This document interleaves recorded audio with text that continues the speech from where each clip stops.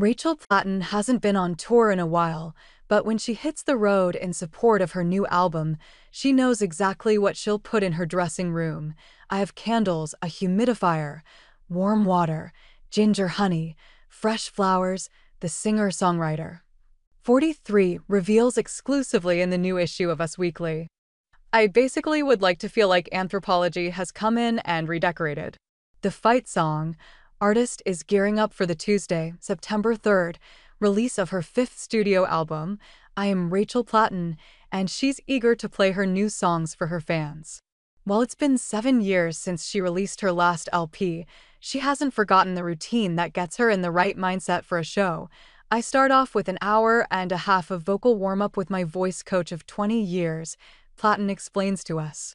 And after warming up my voice, I'll do my own glam. I have loved that lately. I find it really calming and relaxing. I like to sit on the floor, spread out my makeup, totally unorganized, put on some music that I love and do my own glam.